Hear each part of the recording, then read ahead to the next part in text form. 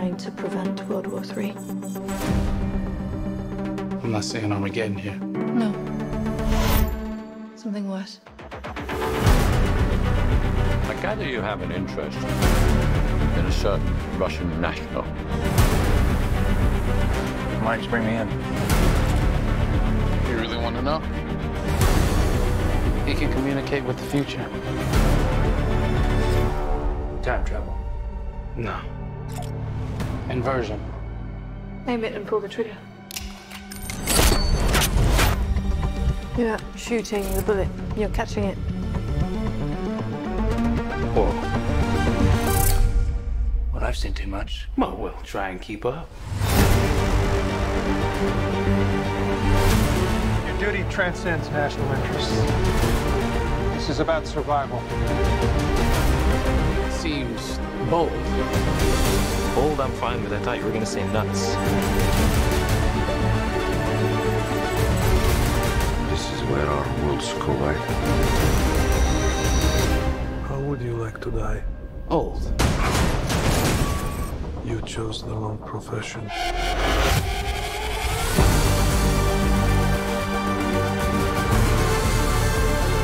Well, that from here. Hasn't happened yet. There are people in the future who need us. I need Tenet. We need to save them here and now. This reversing the flow of time. Doesn't us being here now mean it never happened? You want to crash a plane? But not from the air. No, it's so dramatic. Well, how big a plane? That part is a little dramatic.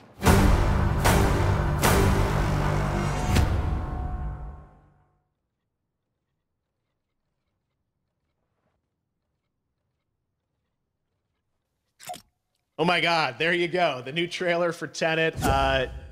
John, David, more questions, maybe a few more answers, but what an amazing epic film.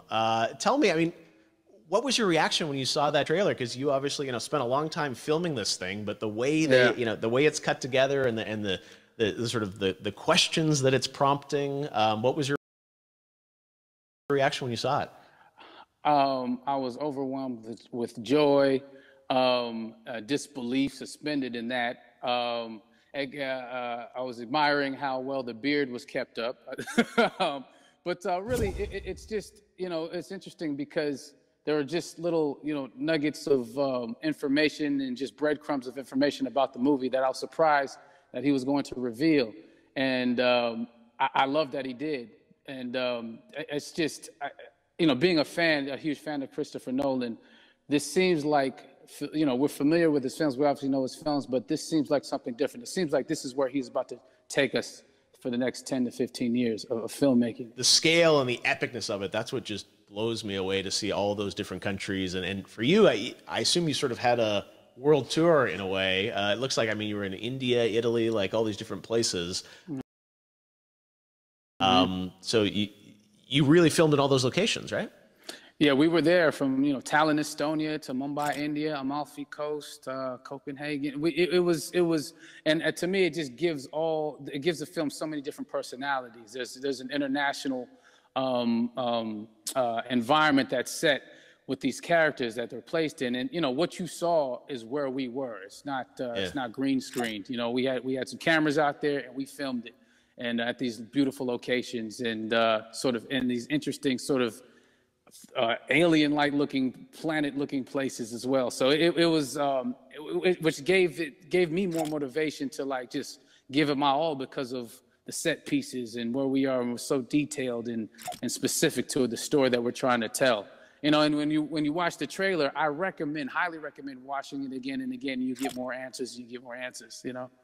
Oh, I just said every little line of dialogue, I'm sure, has to be, kind of reverse engineered and dissected. There's a lot going on in this film, like you would expect from Christopher Nolan, but the epicness matched with, such an interesting narrative and huge stunt sequences, action sequences. I wanted to ask you about that because from a stunt perspective, I mean, you're doing things that are not supposed to be humanly possible. And I mean, it's just like the reverse repelling or whatever you call that. I don't know how much you can share about what's really going on there, but how did you film those things? Chris and Hoyte van Hoytema had a camera, and they yelled action and cut. No, but like it was some of the moves that we were doing, especially those hand-to-hand sequences and the physicality of it all. Some our stunt guys, George Cottle and company, you know, they've never done some of these moves before. They were sort of inventing them for this movie specifically. So it's so exciting that we're going to be able to introduce this, you know, new style of fighting, this new style of combat. You know what I mean? And again, to be seen in a theater, in a movie, on a big movie screen, it's gonna be so vibrant. Oh my God, telling you. No, and again, what I love about this film too is that it's gonna be thought provoking. I think, you know, it's the thing you want to experience with your friends, talk about afterwards, and pull apart. Yes. And I'm sure even as you guys were filming, you were trying to kind of, you know, understand all the layers of this, because again, like what we see is only the surface. Every day, I was bugging every day. I had questions for him, you know, but he was very gracious, and he answered them very calmly and patiently with me. It was important that we were able to track the actors track the story correctly, so we can tell it the best way we could. And so he was very patient with us. And I say that very politely.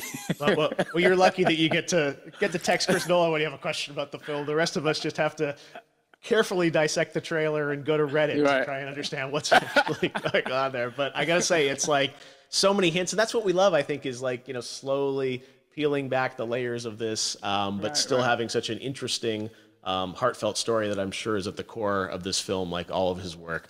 And yeah, it's so exciting to get a glimpse at this. The airplane sequence at the end of the trailer, that was completely unexpected. I didn't know we were going to see that, or that was even in the film. Is that like a practical effect with like a real 747? Yeah, that was a real plane, and that was a real building that they crashed that plane into. And we, you know, cast and crew all witnessed it. It was epic, you know, it was incredible. And, you know, we all cheered and hurrayed and hurrahed when they yelled cut after Chris felt like he got it. So, yeah, what you saw is really what happened. At least the night I was there. No, I got to say, the scale of this looks absolutely incredible. We all can't wait to see it. And I think I speak for everyone here in Fortnite with being so honored that, you know, you and Chris decided to bring Tenet first to Fortnite to show the world this way.